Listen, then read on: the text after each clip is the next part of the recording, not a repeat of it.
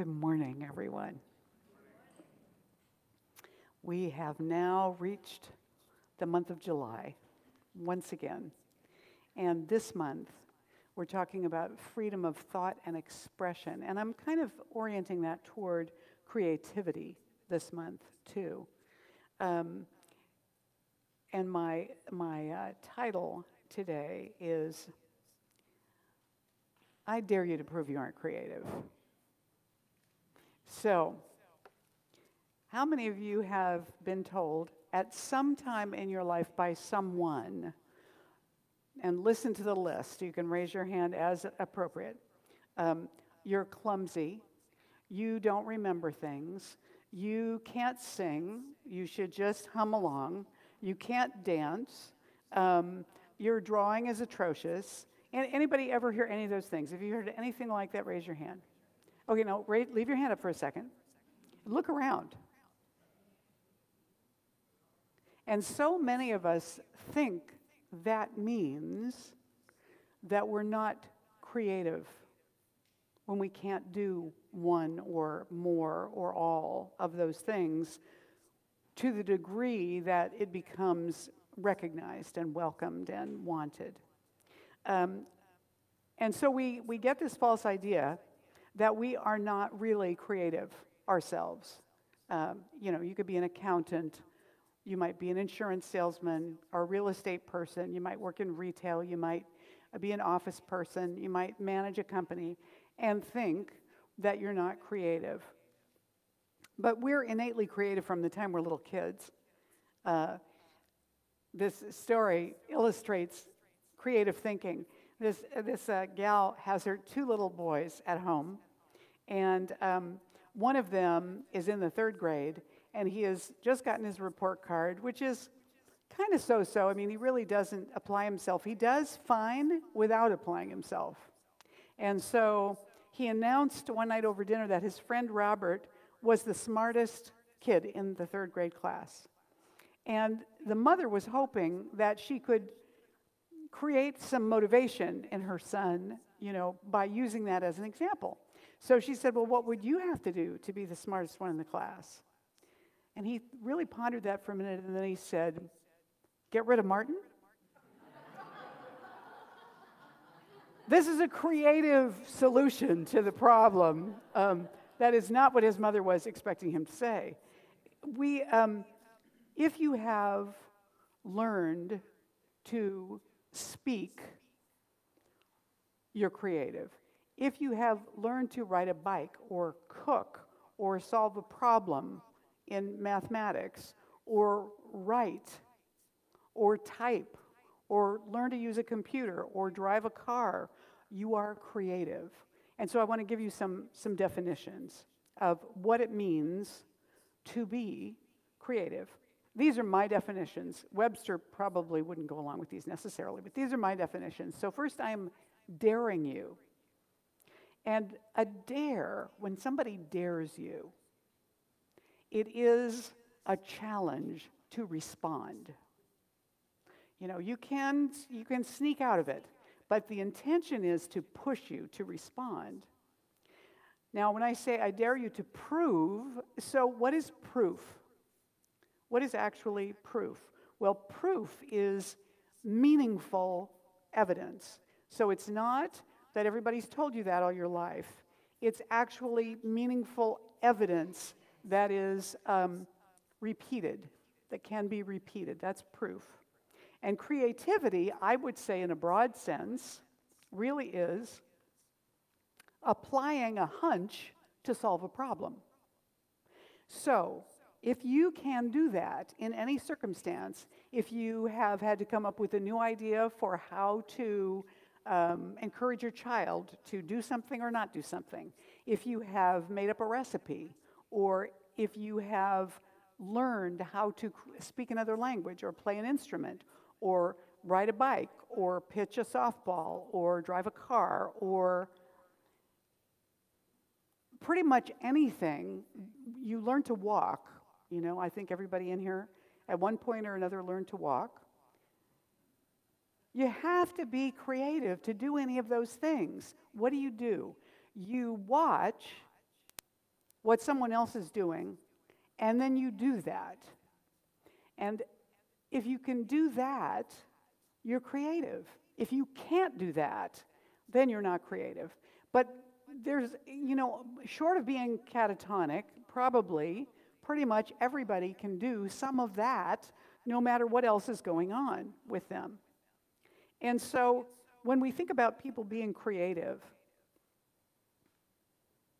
so this little person is filled with creativity. It's coming from every direction. It's pouring out in every direction. And it is creating patterns in the life around this person. Inventors, artists, scientists, sports heroes and heroines, business greats, thinkers of all sorts, people in every field have to solve problems creatively, together or individually. They have to be able to solve the problems of getting along with other people, the problems of the work environment and space, the other people that they work with, because even if we're not with anyone else, even if we're all by ourselves, we still have the challenge of dealing with us. And sometimes I find I have to be creative in dealing with me. I have to sometimes find a way to think about something to trick myself into where I want to be in consciousness. So I'll give you a couple of examples. One is, and this is dumb, but it worked. I used to hate to make the bed. And so I thought, I could make this an enjoyable experience that I would look forward to rather than resenting and avoiding by doing something that I find fun at the same time. So I turned on the television. Now that seems stupid, but it completely transformed my willingness to go and make the bed. That was interesting to me. I also sometimes, when I'm very stuck about a Sunday morning talk, will imagine that it's Sunday afternoon and the talk went great. And I feel fabulous. And I hang with that until I can really kind of get that bubbling inside of me. And then I go work on the talk. And it does make a difference. There has been evidence now, and it's accumulating gradually, evidence that's done with all kinds of better and better studies, that when we observe something, we have an effect on it. That when we observe something, it does something that might be different than what it would be doing if we weren't observing it, or if we weren't measuring it. And this happens, in physics with atoms and molecules and little stuff, right?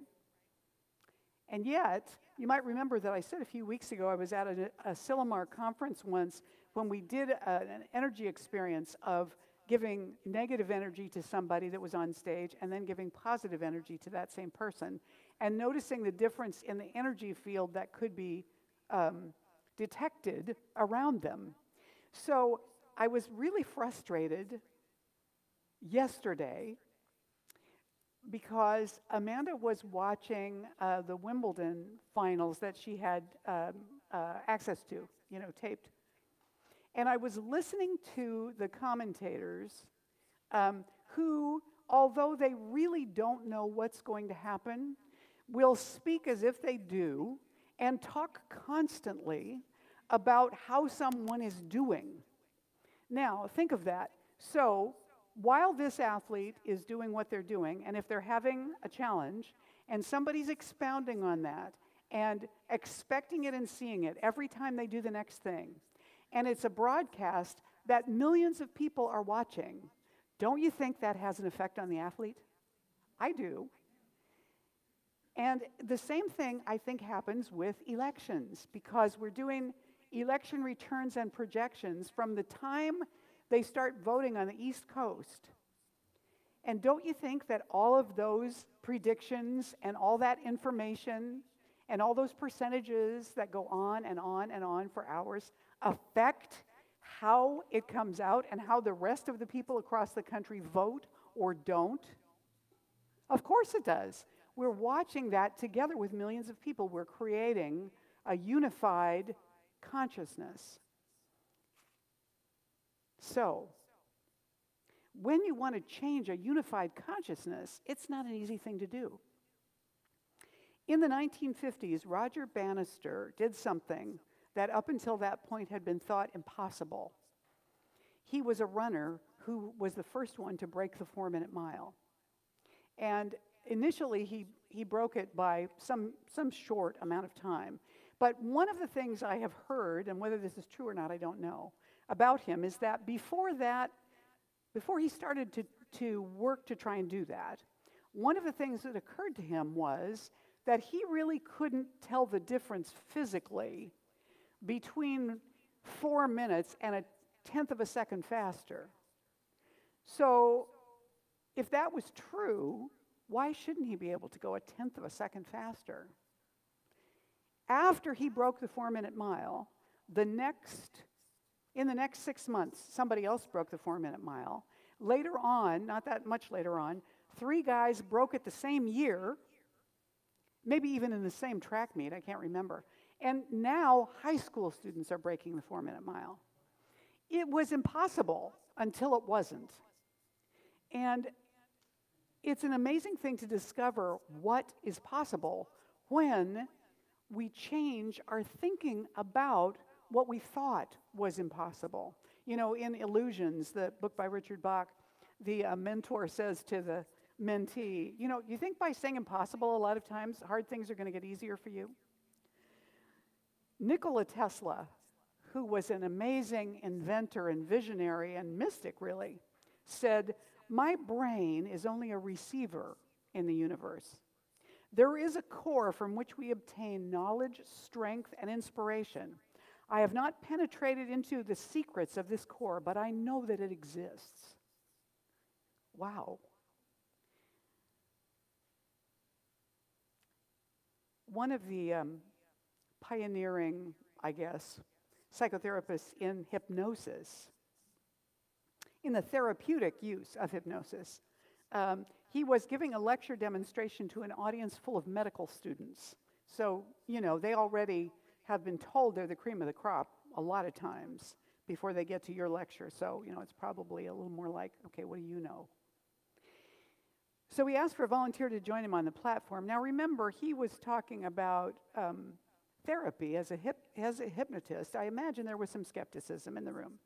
So I had a volunteer join him on the platform. A young man came forward and took a seat facing the audience, and then placed his hands on his knees, which is what Erickson directed him to do. And then Erickson asked him, "Would you be willing to continue to see your hands on your knees?" And the student said he would.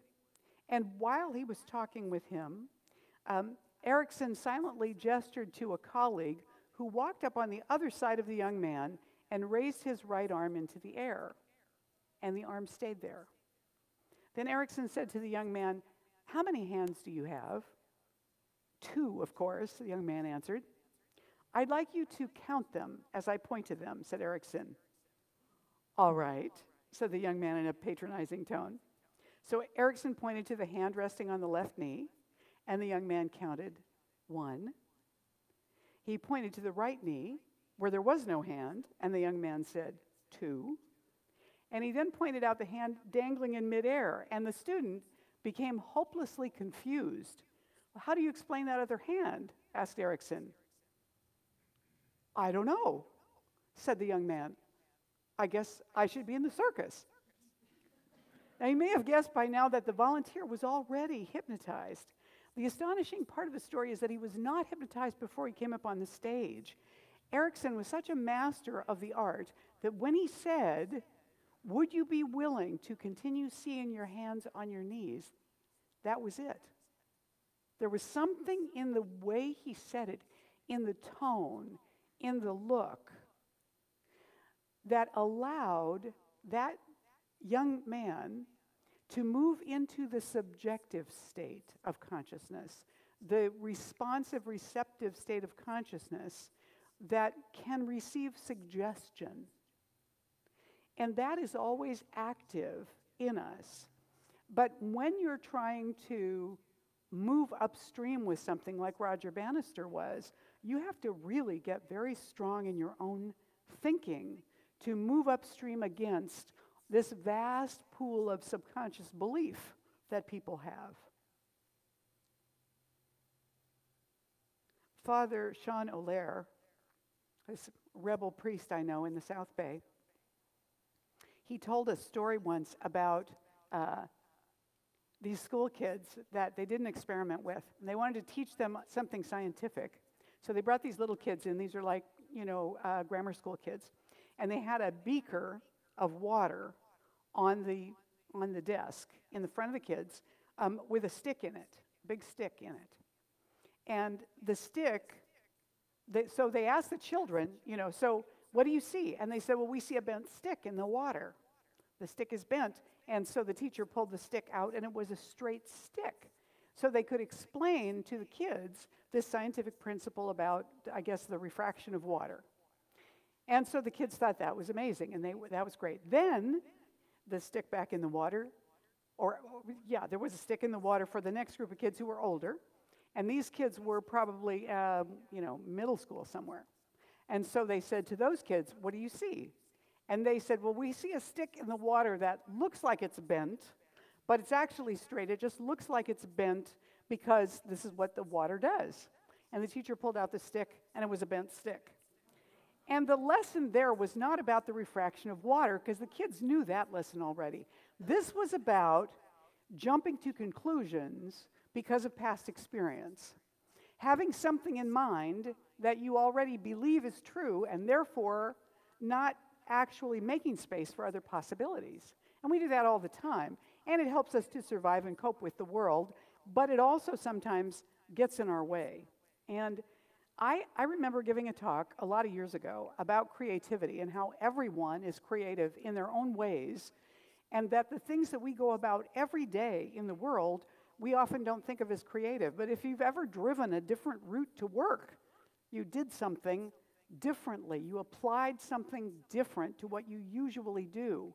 So when we want to grow and stretch and change, the first thing that we need to do if we're stuck is do something differently.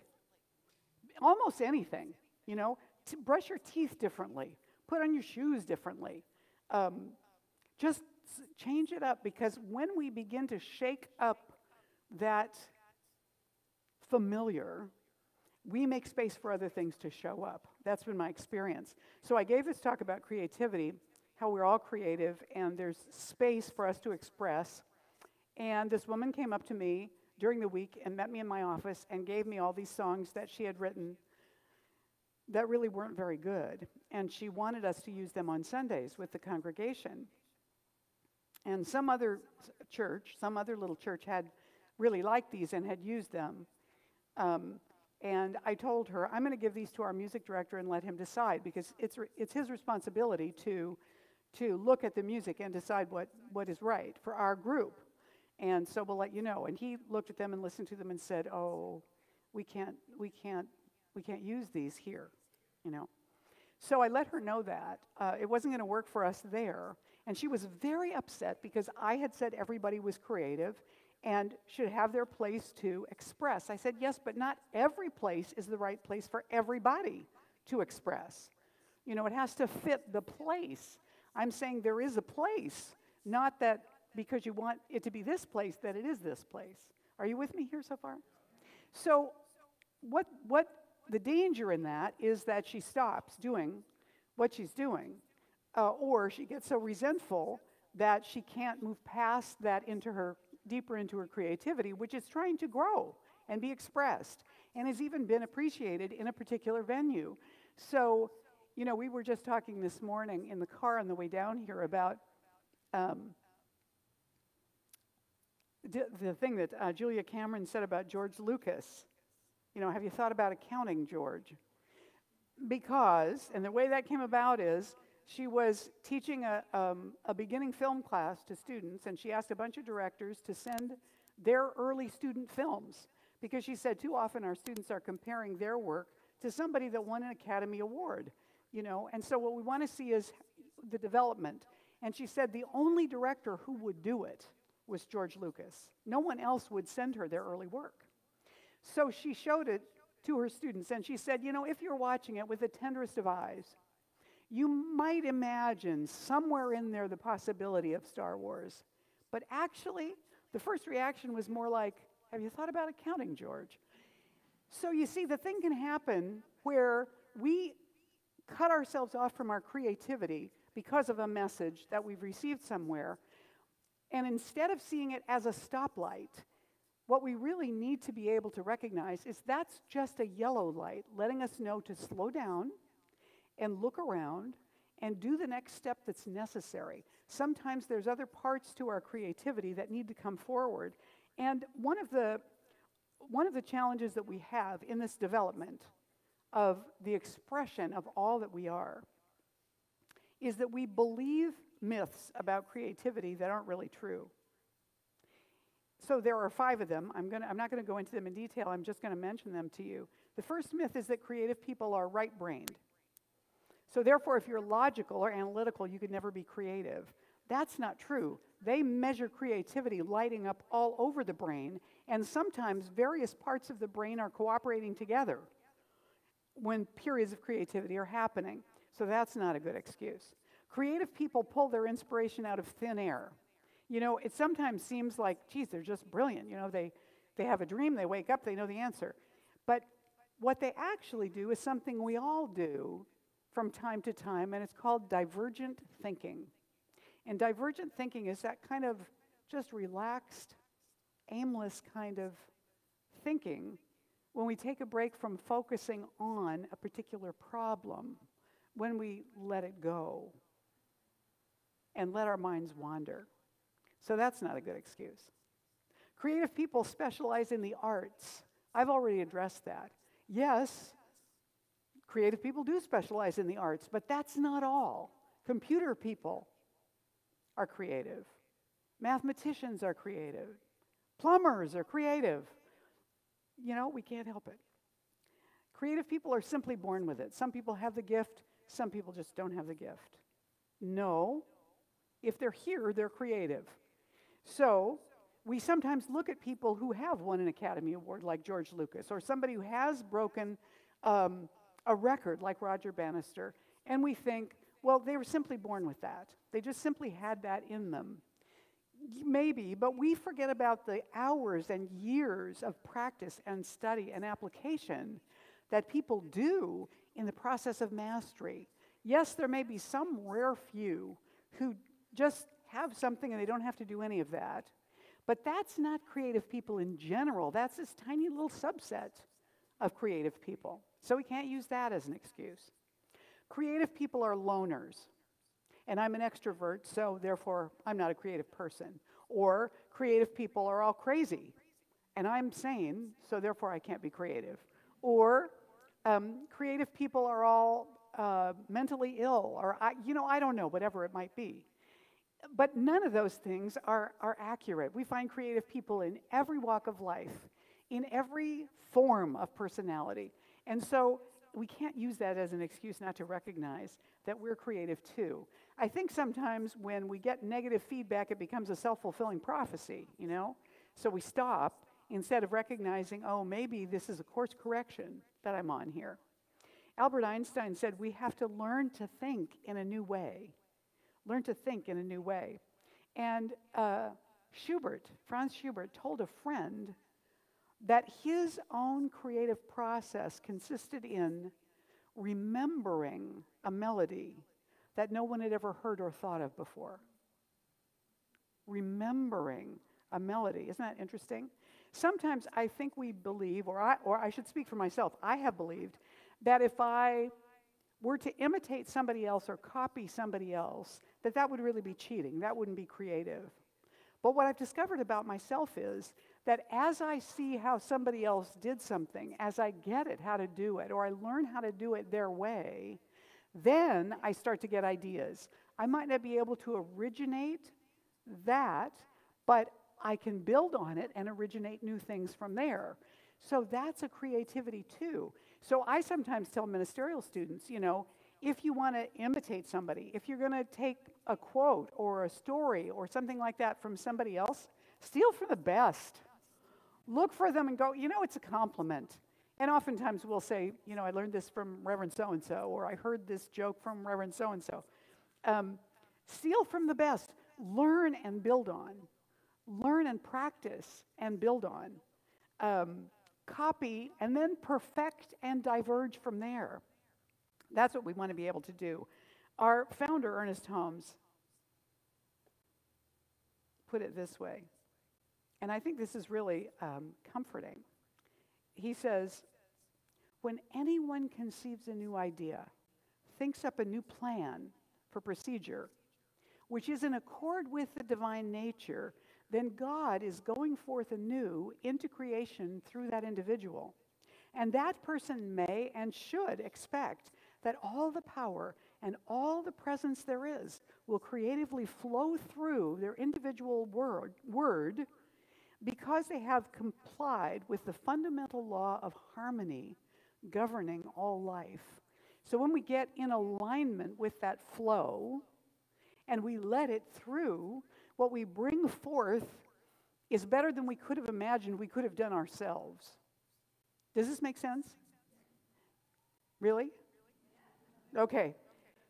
So what I'm saying is that energy, that flow of intelligence and creativity that comes through, it isn't just ours.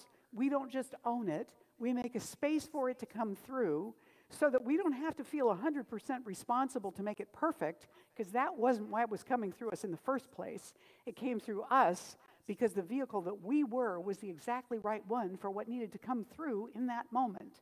And so if we open up as much as we can, let it through as full as we can, even own our own discomfort or embarrassment with it if necessary, but let it through, then it can go out and do what it was meant to do. And what it does out there is really none of our business, because ours was to let it through. The receptors out there, that's something else. And we receive in that process as well. I want to share a brief idea with you. This is a picture from the movie The Biggest Little Farm. This couple in Southern California, he was a photographer and a documentary filmmaker. She was a foodie. They adopted a dog. And the dog barked so much they got evicted from their apartment in Southern California. And they had decided they wanted a farm. So they bought this piece of land in Ventura County that is absolutely dead. It has been mono-cropped, and the soil is completely depleted. It's hard as a rock. It's in the middle of a drought, and they have acres of this. And they want to create a farm, and they have no clue how to do it or what they're doing. And so they hire like a farm guru, and he has a vision for a completely eco-friendly, interactive system of plants and animals. And so they begin, and I want to actually look at the info for this because it's so amazing how it turned out for them in the long run. What? Okay. They get about family and friends to invest with them, and they have to deal with collapsed structures and all this land. Then they have to learn about worms and manure and snakes, and they have to deal with snails and gophers and coyotes and drought and rain and fire. All of that, and life and death. All of that. And there are times when it looks like they're going to lose everything. There are times when it's so difficult, you can't imagine anybody persisting. And they have a handful of people helping them who are very devoted, and this visionary who's helping to guide the process. And that, I was looking for a before picture to put up with this, but I couldn't find it. This is what this place looks like now. And it's Apricot Lane Farms. It's in Ventura County. They've done amazing things, but you want to see the movie to watch the entire unfoldment of this thing. From these two people who have an idea and have absolutely no business doing this, to 10 years later, and all of the stuff that happens in between. That is crickets, I hear crickets. Yeah, that was good timing, actually. Yeah, that was really good timing. So In order to enhance our happiness and creativity, I want to give you a few little tips about reconsidering your conclusions if you have secretly thought, or even if you knew you weren't supposed to think it, that you weren't creative. Here are a few suggestions for enhancing your personal creativity and happiness. This comes from Mihaly Csikszentmihalyi, his book on creativity, flow, and the psychology of discovery and invention. Here are a few suggestions for enhancing your personal creativity and happiness. You ready? Try to be surprised by something every day. Try to surprise at least one person every day. And write down each day what surprised you and how you surprised others.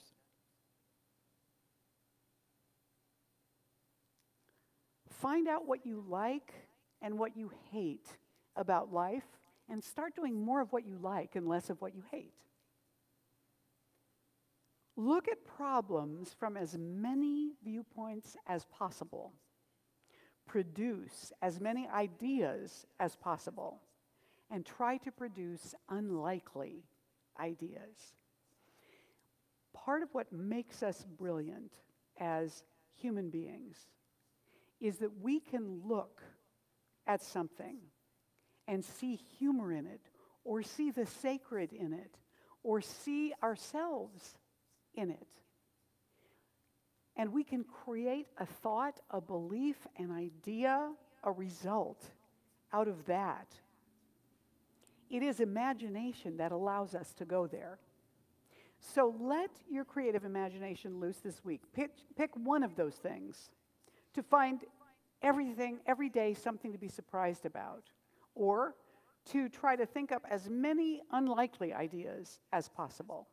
Try one of those this week and brush your teeth a little differently. And pretty soon you'll start to recognize all the ways in which the truth is you can't prove you're not creative because you are creative. That's how you were made. Namaste.